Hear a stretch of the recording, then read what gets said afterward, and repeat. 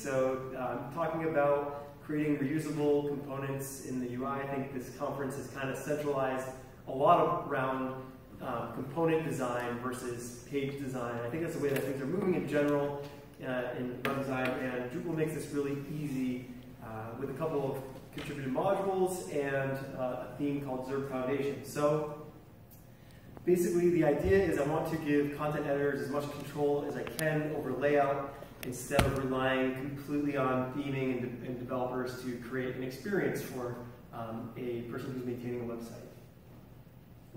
Who am I?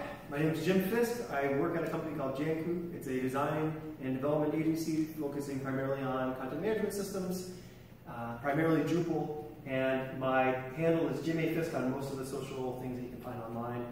Here's a few of the ones I'm on, but I'm on others as well. So look for me at Jim A. Fisk and we can keep that conversation going after the session. So Zurb Foundation 6 is it's a framework for front-end design. It has a really powerful 12-column grid system, so if you're not familiar with it, it's similar to Bootstrap.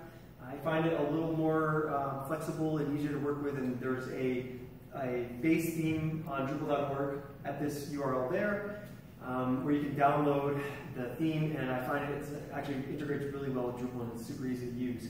So if you're using Drush, you can easily download this theme with DrushDL, and then you would enable it, and then if you clear your caches, you can actually run a foundation sub-theme command, FST, and create a theme that way. And it's really easy to get up and running, and you can just, in this presentation, we're going to basically just go over some of the grid classes you can use, but you can do a lot of powerful things on the front end with Zurb Foundation.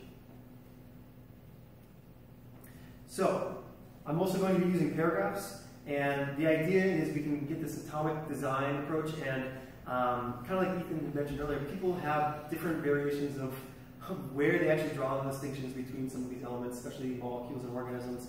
I'm going to define my own kind of way of doing this. So we think of an atom as a very small piece of functionality. So it would be something like an input, or maybe a label for that input, or it would be a button for submitting that. A molecule would maybe be the combination of those things, a label with an input, and maybe a button to submit maybe a search form. And then we have an organism where you could combine that search form with maybe a logo that would create a header section. You could have these things kind of working together.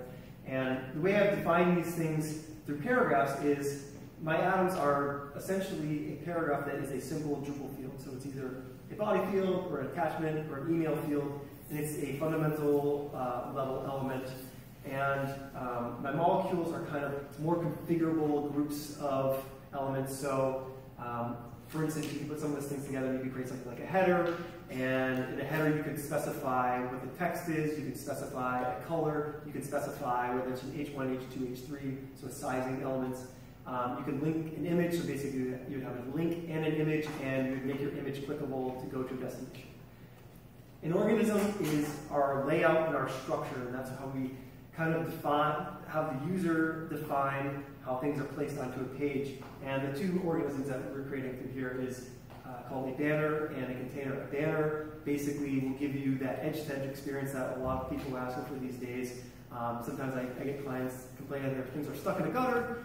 If you have a banner, you could basically have an edge-to-edge thing and then have something in the middle inside a content container. And then containers will allow us to leverage the 12-column grid system that Foundation ships with. So you could easily specify something to be half the screen and just rearrange things and have the whole responsive design kind of rearrange elements on the fly really easily. So I want to kind of take this approach a little differently than I've taken some of my other talks when I've done something on this topic before, and basically take a look at what this looks like and how this functions right up front before we hop into some code. I want to get into some examples and just show very basic level how to set some of this stuff up. So I originally did this for Nice Camp in New York City. So some of the stuff is still named after that convention, but I've updated a little bit, but I was too lazy to kind of go through the whole process of changing everything, so you'll have to bear with me a little bit. But essentially, this is kind of what the final product looks like. So you have a page here, you have a header with some information, a hero image, then you have a 3 columns section, another full spanning, and then you have maybe some sponsors and a footer. And what's interesting about this page is it's actually only using 2 regions. And it really only needs to use 1 region. The rest of this is created without any real custom CSS. It's really just created through paragraphs interface and overriding templates and making these things really configurable for someone who's a user. And so I'll go through and look at what some of that looks like from the admin perspective. So on the home page, everything here is arranged into blocks. You'll notice that in the header region, we have a block here. If you were to look at this, it is a component that I'm calling a linked image. So you can upload an image, you can upload a link, and that image will link to that content. So for instance, this links to the home page if you were to click on it. We have a menu up here, then we have another section here. This is a hero image, and basically this is a banner with a body text in it, in a header. So you start with a banner, you have the ability to upload an image. Alternatively, I made banners so you can do a hero image or a striped color. I wanted to make only one component to do those, and you choose between uploading an image or doing a color. Within the banner, I add other components such as a header, which I set a green color and make it an H1. And below that, I set a body component that can be added, so you get that kind of hero with an image and text there. And you can configure things like setting the text color of some of these sections. Similarly, these are all set up in the same way. So this 3-column would be using containers to essentially pull classes from Zurb Foundation. So I would say that this is 4 large columns. So that goes into 12 3 times, so you get the 3-column layout. And this is added using something called classy paragraphs. It's another contributor module that works with paragraphs, so you can add classes and kind of manipulate things that way. And then within a column, I would just set a header and a body, and then I would also add a button, which is another paragraph component that I defined. So you'll notice that basically all these sections here are defined in the same way. They're using a block that I had created, a custom block I had created that I named Builder. And essentially what that looks like is very simple. I created this Builder block here, and it has one field, which is an entity reference to paragraphs. And what I did is these different components are paragraphs that I defined. And I'll just take a quick look at what that looks like. So in your interface, you can go under Structure, and you have the paragraphs module installed. You can set up paragraphs this way, and I created just all these things that I can reference in my Builder blocks. So attachment is a simple one. I would call that, more similar to an atom, versus a banner would be more of my organism. I can arrange things, and for instance, something like a header or a linked image or a linked icon would be something I would consider more of a molecule. So you can also create content outside of blocks. So if maybe you don't want, I think that the block builders are great for like headers and footers and things like that. So you can have them persist across pages, and you can define the paths that they're on. But I think it's also good to have these builder kind of elements into a page too, so it's really easy to add content. So for instance, we can create a page here. Again, I created a builder content type that's very similar to a block. It has one field. And I would call this test D4D. And I might want to start with a banner. And maybe we want to set the banner to have, I don't know, a blue background. And then I could, inside the banner, I could add some body text. This is the body banner. And I can set the body text to be white, for instance, like that. And then maybe I also want to add just a quick button. The button goes to google.com, and it says Googling, and maybe the color of the button is green. Yeah, it would be green, and the link color is also white. So save this. See what this looks like. Okay, so since this is an external path, I have to do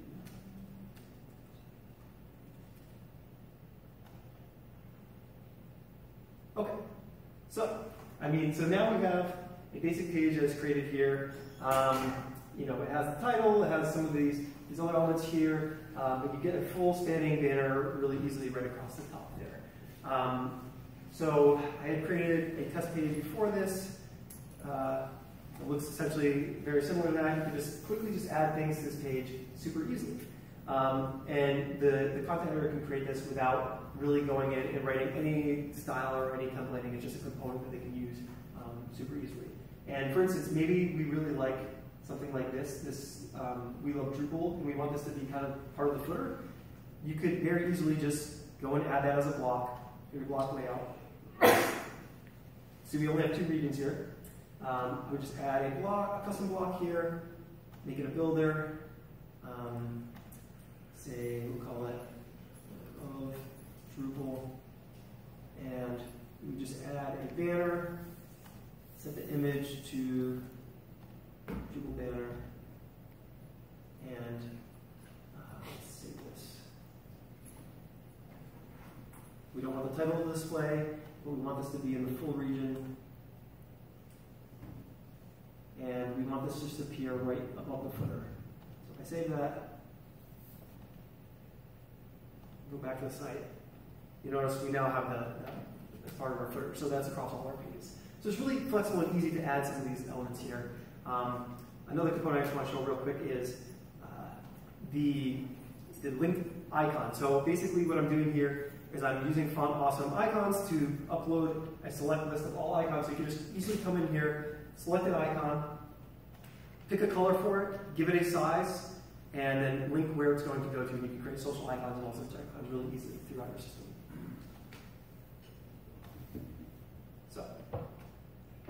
So that's basically what it looks like. I want to show you just quickly some of the markup, how to set something like this up, like really simply. It's really easy. So I have my my system over here, and right now I'm in the templates. Can you guys see this down here? Maybe not very well. Okay, so I'm in the templates folder of my project, and basically I'm doing a couple things.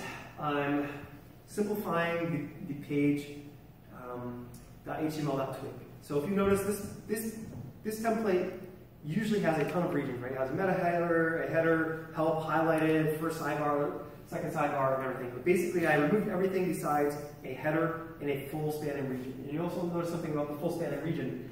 It doesn't have any kind of container classes. So Zurb Foundation has a class called row, and what row does is it puts things into a container.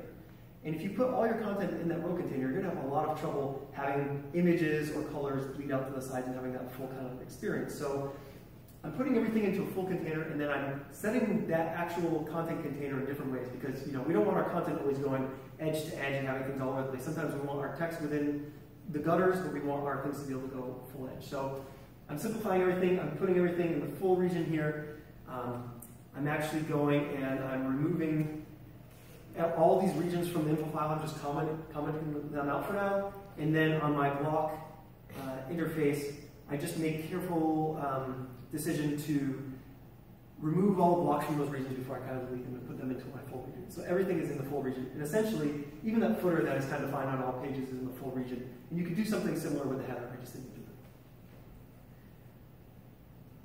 So now you have this experience that is really easy for a simple site, for a site builder to kind of take control and over to the content admin, where they can kind of create these layouts on the fly without writing any code or touching anything too complex.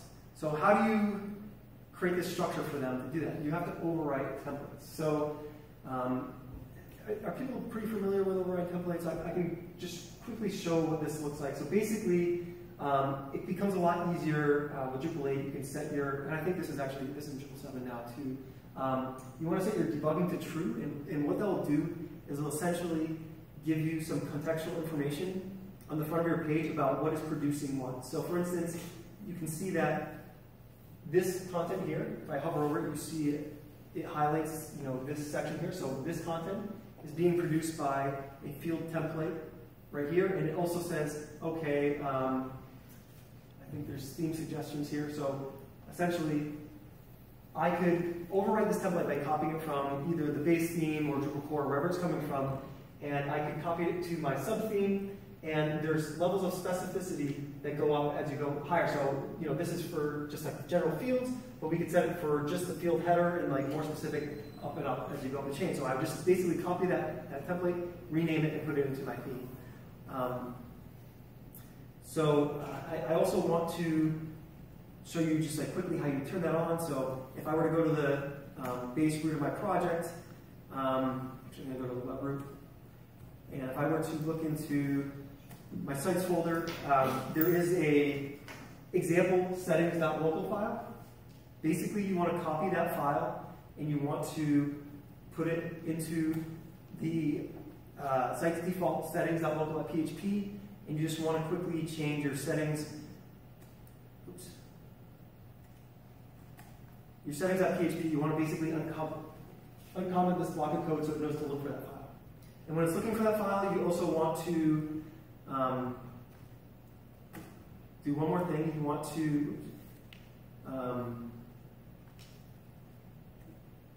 want to also just enable development services.yaml. So uncomment this line here, and then again copy from sites development service.yaml, and just basically you want to set that to have this file code. This is the important part. Twig config, set your debug to true. I also want to disable some caches and make it easier so I don't have to clear caches every time I'm reloading the page, so I can write some styles and things like that, and it will basically update really quickly. So that's how you do that.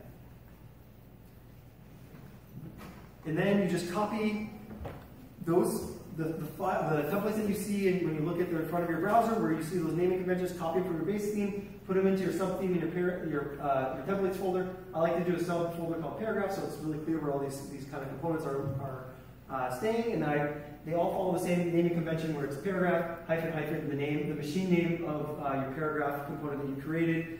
Just convert any underscores to hyphens, and then you've created a theme override. It's super easy. So if you take a look at my templates folder, for instance, and we look into paragraphs, you'll notice we have all these paragraphs. And that's great. So that's nice and easy. You're overriding some paragraphs, right? Where do you get the base template? Is that coming from the paragraphs module? The base templates? What are you copying to get started? That's a good question.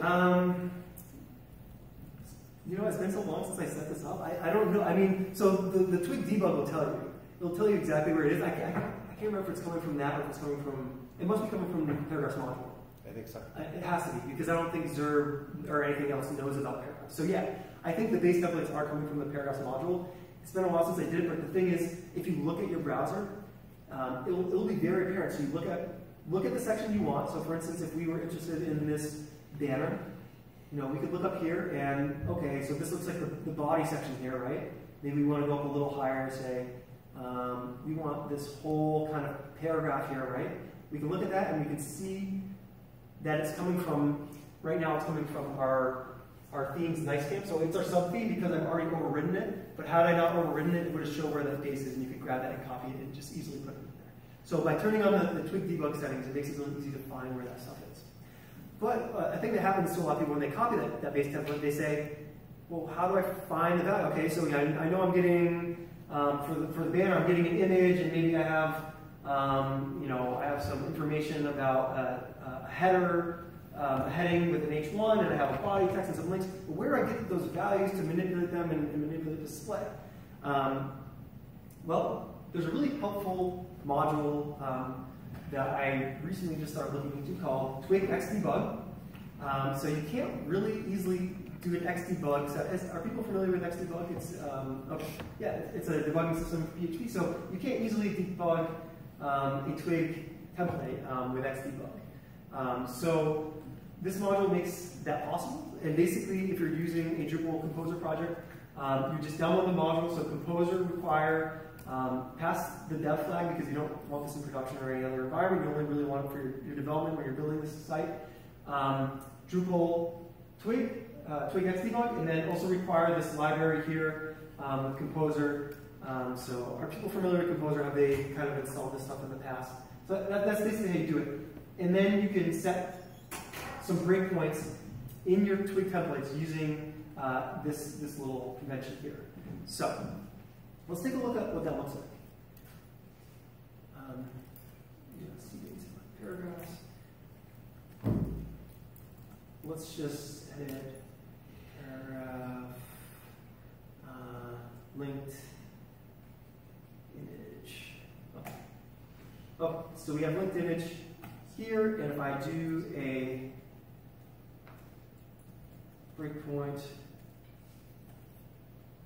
so I set a breakpoint, and now if I run I have Vim installed with Xdebug, and if I run my Xdebugging session, and then I go and I reload my page, you'll notice that it has started debugging, and if I try to run to the next breakpoint, oh no. Let's take a look here. So I'm looking for a linked image. Do I not have any linked images on that page? What happened there? You forget to bracket. Oh, did I forget a bracket? Yeah. Oh, thank you. Thank you. All right. Yes. You have to write it correctly. It won't work if it's broken. Okay, so I think. At least you know this is not a fake code. Yeah, no, yeah, it's not a video. I'm like here messing up in front of you guys. I hope you appreciate it. Okay, so I run that. I'm going to shrink this a little bit because it's a little, the screen size is a little wonky. So let's see here. Shrink it. Is that okay for people? Can you still see that? Yeah. Okay. So you notice I start running a debugging session, and then if I just run my code to the breakpoint, okay, so now we're at a breakpoint. You'll notice like, hey, this isn't my file, right? So it actually is using model code. It's kind of like a little trick. So our file over here is our template, but this is the kind of like trick that we're using to see some of the variables available here. So since I've already written some of this code, you can see we're setting a link variable here in our twig template called field linked image. We're getting the title value from this linked image field. And that's something we created in our paragraph, where we created a linked image field. And we also created, a linked image link field, and we created a linked image field. I'm getting the linked image link field here. But basically, if I was running my Xdebug session, I could come in here and I could look into my context variable. I could look into my content. I could look at my linked image link field, and I could actually go through here and I could say, where is that value? And okay, so here's my title. So basically, I'm seeing here it's getting the value of the / just because in our header we had that linked image that was going to the home page, which is a /. But I can get that value here. So you can see how you can make these configurable components where you're saying, okay, produce this component based on the input that the user's given me instead of some like hard code thing that I'm doing here. And you can make these components super easy. And what I would basically do here at this point is I would copy this. I would take this over to my template and say, hey, I want to put some of this value here.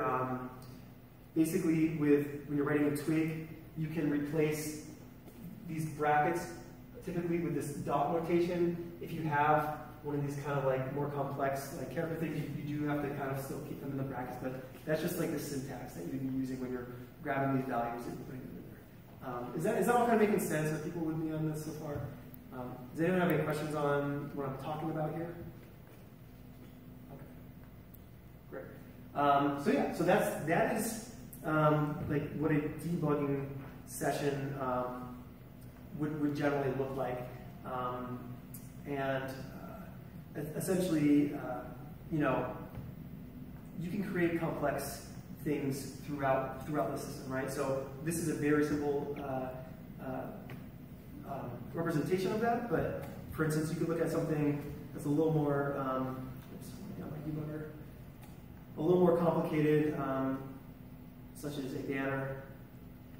We're setting background images here. So we set the background image based on user uploaded content, and then what we're doing is we're saying, okay, since we're setting that background image, and the component can have many nested components within it. We want to let all those components display themselves, that's the content in there, but we don't want that background image to display again, or the background color, because you can do a stripe color, you can do an image. So I just pass a twig filter without, and I say, without the field that we're potentially setting as a background above, right? So, you know, give us the background image, put that edge to edge, display all its child elements underneath it, and let them kind of have their own paragraph overrides with templates and everything, and then just remove the stuff that we've already written. So you can do like a lot of like kind of configurable things here.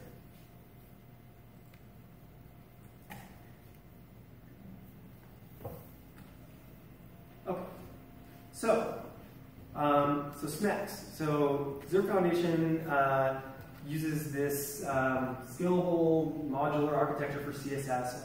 I think a lot of people have talked about it today. I think Drupal's kind of adopting it as a whole. So for people who aren't really familiar with what this general paradigm is, it's a way to arrange your CSS in a way so it's more scalable and more sustainable. It can be maintained by many people, and especially if you kind of follow a way of doing things that's easier for people to pick up and collaborate across projects, especially, you know, everyone has their own way of doing things, so following this kind of structure makes it easier for everybody as a whole. And some of the basic principles here are there are base rules. Base rules would essentially be like actual HTML elements, like if you're putting what do inputs generally look like across the site, what does the header look like across the site, so like actual HTML elements, instead of like classes or like IDs and things like that. So set your base here.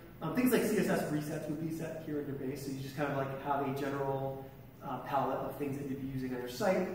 You'd put your layouts into their own section, so that's kind of positional things and structural things of how things are laid out on a page. Modules, this is what we're going to focus on and kind of look at together, because that's the approach we're taking on this kind of component-based web design.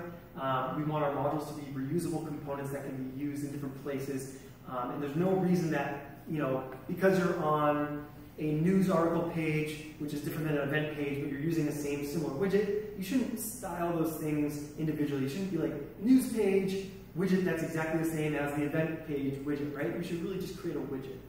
And that's kind of what you would set as like a module. State, I don't know if this has kind of changed since last time I talked, but like states in my mind are things like changing, like, like an active class, like you can click on something and be different if it's like active, or like an accordion that's expanded or contracted. But I also think of states as kind of like media query things. I don't know if they call that now changing states, or if there's a distinction between those two. But I think of just like things that would change based on interactions with your website would be a state. And then themes, I think of more of like colors and font families and like things that go into regions, specific regions that are part of your actual base kind of like style of the other site. But the way we're kind of doing this demo and making this hopefully Squarespace-esque kind of like user interface for content editors to have more control, we're really going to be focusing on just like looking at what a module looks like. Okay, so let me just take a look at what that looks like in my theme here. So if I go to my SCSS folder, you'll notice we're in our project, we're in our theme. The sub-theme for Zurb Foundation has an SCSS folder that ships with it. That's just our Sass folder. For anyone who's not familiar, Sass is a compiler for CSS. I think most people are using Sass these days. Fancy way of writing CSS. You can do things like variables and functions they call mix-ins, and you can do a lot of like really powerful things.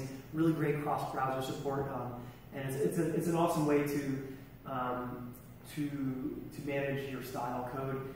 If you're not using, the big thing that's sold on Sass is just, for instance, say you have a theme, you have a variable list of colors, and in the future, if you want to repurpose that theme or use somewhere else, you can easily just change colors in maybe like 6 spots where you define those variables, and it will propagate throughout your system instead of going finding, replacing, and doing a bunch of stuff like that. So there's a lot of applications for Sass. This is set up in that paradigm, basically using the SMEX structure. So out of the box, this is going to come with a base folder, a layouts folder, modules folder, states, and theme. And a settings folder. So settings is great. You can actually set some base like breakpoints and variables and fonts and things like that right in your settings folder, and that will kind of go throughout your system. And then basically your theme name.scss folder is where you import all your different files. So you have all these different files within these folders. It aggregates them into one file, and then you compile that with gulp or whatever your build process is into the CSS that is actually rendered by your browser. So basically, I just want to show some real quick thing that I did inside of my main CSS file. So you'll notice that I did this star character here because I don't want to have to, every time I add a module, because there's going to be lots of them based on the components that we built throughout our site, I don't want to have to do an individual include for each one of those files. So I had that star character. It's using something called SAS globbing. I don't know if you guys have seen this before. And it's possible that Foundation even ships with this now. This is an older version that I had sub-themed off of. I hope they added it, but if they haven't added it, I think it's a really good thing to add. So essentially what you want to do is you want to npm install this into your system, and then after you install it, you just want to make a couple quick adjustments to your Go file.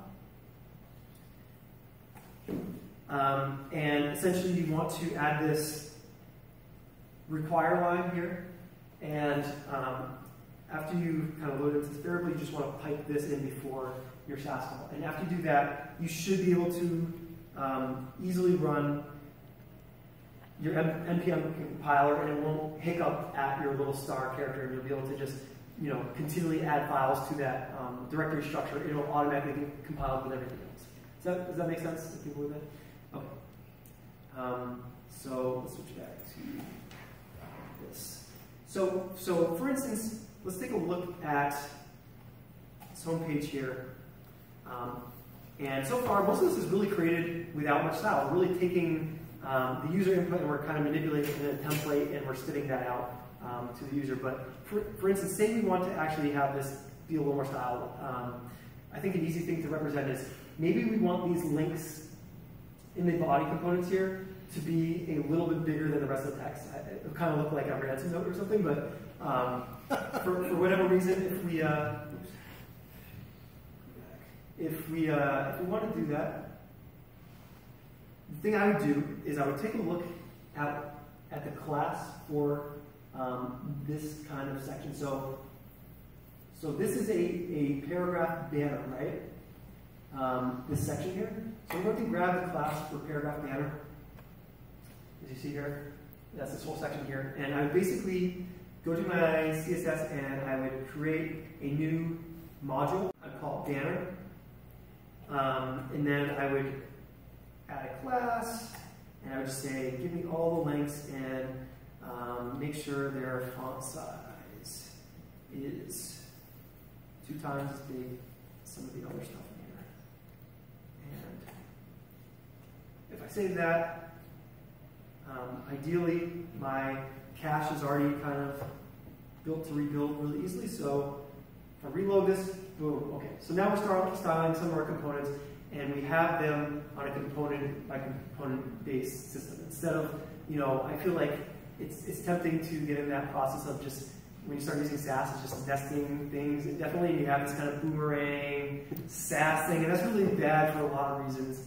I mean, at the end of the day, everything gets compiled into CSS, so you get really, really nested things that become super, super specific. It may be easy for you as someone who's writing this initially to say, okay, I'm within the header, within this, and within it, and keep nesting it low, and then it's easy for me to figure out where I am. But if someone ever needs to override some of that stuff, now they're getting really, really specific, and then you get people starting throwing important tags everywhere, and it's just like a battle of who's going to get their CSS rendered last, right? So you don't want to end up in that situation. So put things into these little reusable components and have them easily just kind of rendered, and hopefully, some of this style can be configured by the user to say, if I want a green header, or I want whatever header, I want the text in here, I want that, and then everything stays within your theme. And you can limit a lot of these options. So for instance, if you were to look at the color option on, oops. So if I were to go to site and I were to look at these color options can be limited. So this is a module called color field that I just added just to give a quick widget. I just wanted an easy widget for people to be able to click on. But you could limit these options to the 4 colors within your theme and make sure that users can only choose those colors. And then you can do some of the hard coding, like every element has the bigger links or whatever it is in your specs components. It's just like an easier way of just setting up a way for people to create pages. So it's not like every time your client comes to you and says, oh, I want a longer page, an about page that has some of my team members and this and that and all these things, and all of a sudden you don't want to go back to the design board, like design like a whole new page. You really should have these defined in some kind of component-based thing, saying, okay, we're using the components that are used elsewhere. You have the power to just kind of add some of these things really easy on the fly and create your own designs, and you stay within our theme so they're not going crazy and making rainbow graphics and whatever, like crazy slideshows that aren't part of your thing. They're only using components that you've allowed them to add here. So this maybe is not the best example because I've kind of let people go off the reservation and get kind of crazy, but I would limit that to a smaller number of things that people can do. Or it doesn't have to be for a client. If you don't want your client doing this stuff, you just make it easier for yourself instead of just really overriding templates all the time. You just set that up one time, you set the components, and you just work with your components that you have. Okay. And I think, yeah, that's it. So I don't know. Does anyone have any questions about any of this? Yeah. How did you get Xdebug to work on Vim? So actually, I'd love to talk about that. So the short answer is there's a plugin called vdebug. What's that called? Vdebug, and it's yeah. Ben just give him a thumbs up. He's the Vim master, so I look to him for answers on Vim stuff. But so basically, it's really not too difficult. You can add that plugin, and then if you go to your php.ini file, you just set a couple of, we can look at it if you're interested.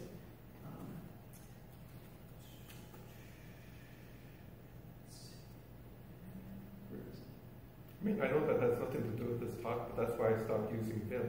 Oh yeah? Oh, so yeah, so there's Vim, you can do some really, really cool things. I think I was just touching on the surface of it. And actually, Stephanie and I are starting this initiative. We keep rebranding as a bunch of different things. Basically, it's a really bloated Docker container that has, you're looking at it here, it's what I'm using here. It has everything you need to kind of get up and going with Drupal development. It has Drupal console, composer, drush, Vim with Xdebug, already set up. Yeah. What's the name of that one again right now? Well, we're calling it Start right now here. You can download it right now as is. I built one of those the last couple of months too. So oh really? Yeah. Well, do you want to collaborate? Because we're thinking we want to make like. So it's called D for DD, which is Docker for Drupal Development. Okay. And it's got like PHP unit, SonarQube, Jenkins. Oh, is it Docker for Drupal that's you're working on? No, D for DD. Okay. So it looks like 3 or 4 people all. There's a lot. Something at the same time. Yep. Yeah, and I just learned that Calabox is also Docker based. I didn't realize that. But if you want to take a look at our thing, it's here. You can download it. We created a video a while ago for a Drupal sprint called Drupal LAMP. So there's some more instructions here, including a YouTube video that will get you up and going. So we rebranded. We added some new stuff to it. But essentially, you could take a look at this video if you wanted a tutorial about like how to get started with some of this stuff. And we're hoping to make it better over time. And really just, I was sick of fighting headaches all the time, getting, Xdebug and all that, because everyone has these struggles, right? Like, how do I get it actually going? How do I get this thing going? I hope that this self-contained thing would just be like, here you go. Like, just, it's already ready, just add your site. And it's called D-Start?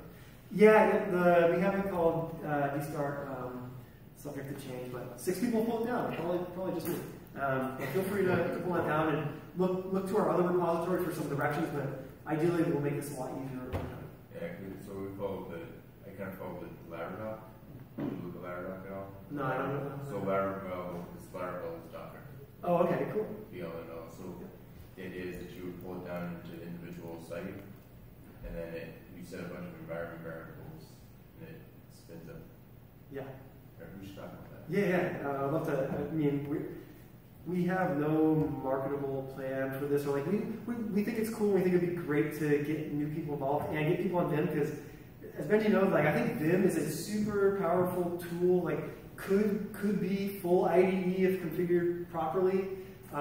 Great way for people to get into Drupal, and I think not forcing them to set this stuff up, they would actually use the tool. Like for me, when I started using Xdebug, finally, I went from like from PHP development being a black box to like releasing a bunch of like small contributed modules. So like there's a huge difference between getting these tools to work well. And I think if you could just start with something like this, it would be a lot easier for people. But you know, I think the biggest thing, more than getting this even better, is us getting some great documentation, some good video tutorials and everything. So if you want to see just like a hint at what we're thinking we would be doing, just take a look at this YouTube video here, and I think that'll show you kind of what we're thinking we will do for documentation. And especially if you're interested in it, let us know because we want to make sure there's actually a reason to do it. So, any questions? Any other questions? Going way back, you had a builder content type, you had a field, and I think you called them attachments, but those are just paragraph bundles, right? You were choosing from? Yeah. So so the builder essentially all it does is a paragraph reference, and it goes to the whole list of all the paragraphs I created. And for people who aren't familiar with paragraphs, if you came from like field selections or something like that, it's similar. So I'm basically specifying a bunch of fields. For instance, like the header, I have a text field, a color widget, and a little select list of the size, right? So you can kind of bundle those together, and then my builders can reference any of those components. So whether I'm creating a block or a content type, I'm just like, I want to add the banner, I want to add this, and I can just add it. Okay, thank you guys. Thanks.